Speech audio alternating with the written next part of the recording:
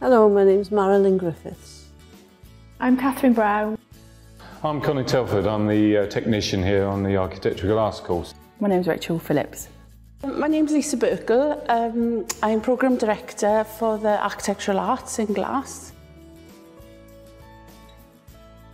Do you think it's affected the students then, having this made in the department?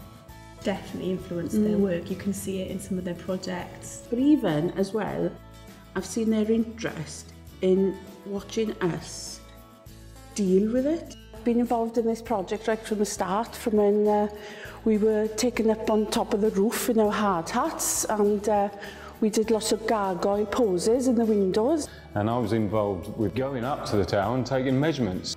My role in the project, well, it came later because the design was more or less finished and decided on by the time I became involved in it.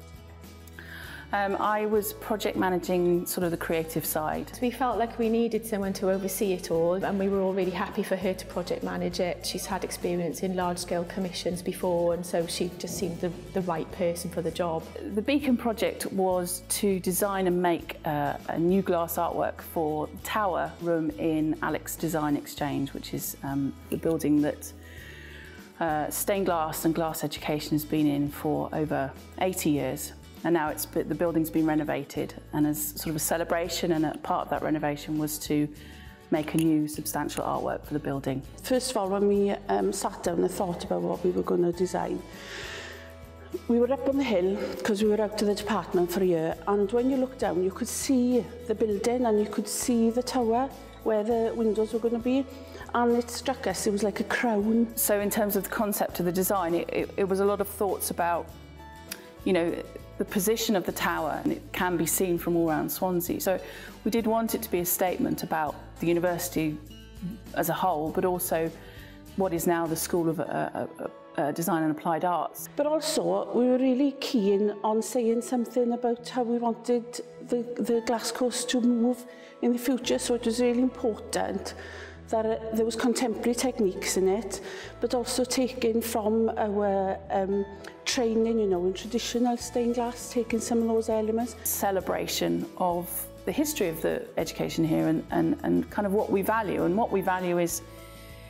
making, is the material of glass, but also ongoing innovation and ongoing practice. So the struggles were about communicating enough at the right time, and keeping things, I suppose, lightly enough in the design stage so that you allowed every person to have a voice. We brought ideas, we had weekly meetings where we'd bring ideas. What I found really wonderful was to see somebody challenging your way of thinking, challenging your thoughts, and make you think, okay, well maybe I should look at it in another way, and it sort of opens your mind a bit more.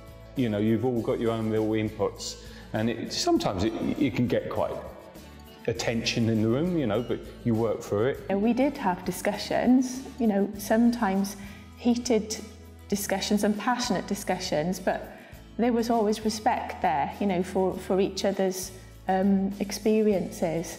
And so always at the end of those discussions, you know, it felt worthwhile. Those discussions, I think, were so valuable because they not only solve a problem, but they also feed you with new ideas and different ways of looking at things. So I will always treasure those. One of the struggles was to keep everything going and making sure other bits were being done. So that's a strength and a weakness. It depends how well it goes. And in this, everyone's kind of carried their part of the project well, I think. Yeah. The exciting things about the project was that it was to be a celebration of skills of stained glass that are very old and established, but also new technologies. So there was a whole range of techniques, and then also bonding technologies onto large sheets of backing glass so they could be hung like tapestries. Also, we wanted to have a nod at the students that had gone before, sort of the bloodline. We wanted to kind of highlight the continuum and also change of the course, and we asked for people to send in symbols to represent themselves in the design, and wanted to incorporate those. Because I think every person who's passed through this place has added to the life of the course and the building and a part of its history.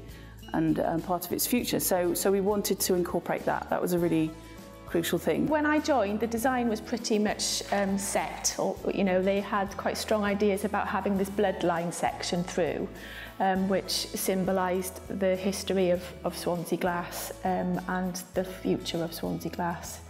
And the idea was then that within this bloodline, this red line that runs through the whole of the 12 panels, that would be water jet cut with these piercings. And originally the piercings were going to be little symbols and things, and then it was quite a static grid, which Rachel wasn't particularly happy with. It wasn't all set when it came to the making. It was an interpretation of a design on paper. One of my inputs then was to sort of start to rejig that gridding system and make it a bit more organic. The ideas are great, when it starts and oh yes, enthusiasm, that's great, yeah, we'll do this, we'll do that. And then the problems start. So we had to try and find out a way how we were going to put this window up in the tower space.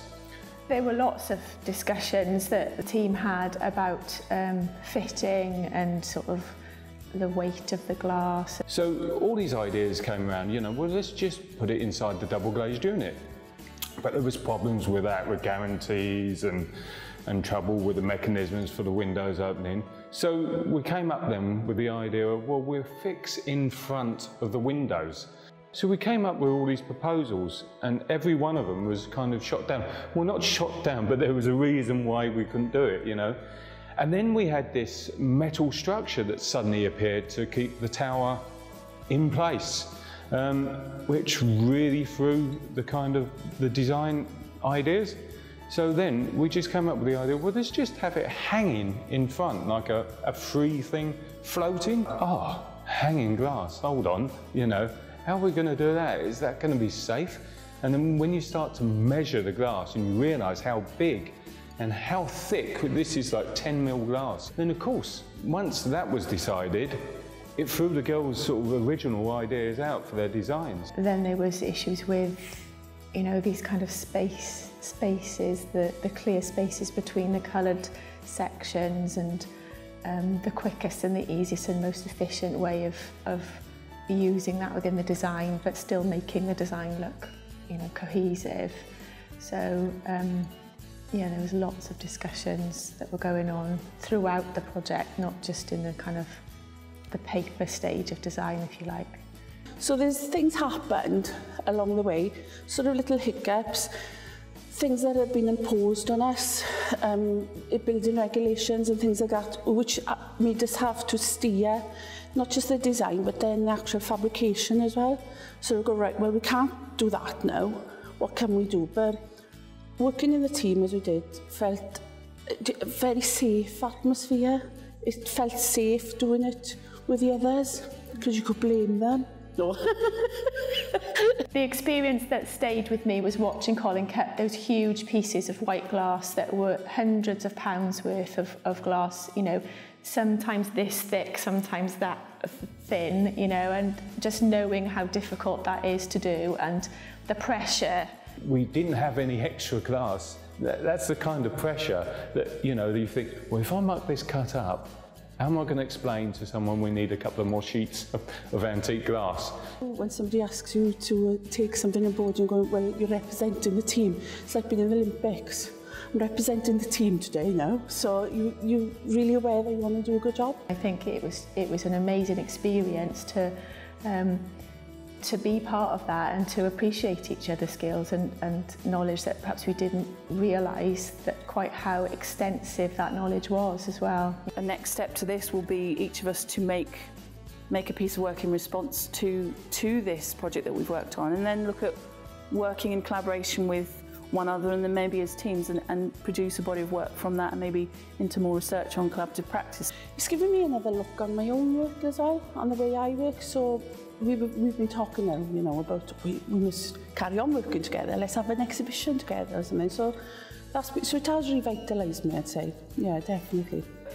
But also, yeah, I want it to be, a joyful, celebratory work that people can see from all around Swansea and know that the college is there. It's also for us about keeping those traditional skills that are slowly fading, you know, in other universities and colleges and things, as well as trying to be innovative and keep, you know, the sort of contemporary work going at the same time. So it's those two pathways that we feel are our aims.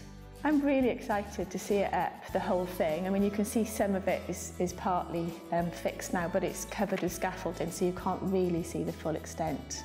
I think the true time that we'll really enjoy it is when it's all finished and it's on an amazing sunny day, and we'll see that how the light comes through and how it throws the colour onto the walls and, you know, makes that amazing atmosphere that we're all hoping it will.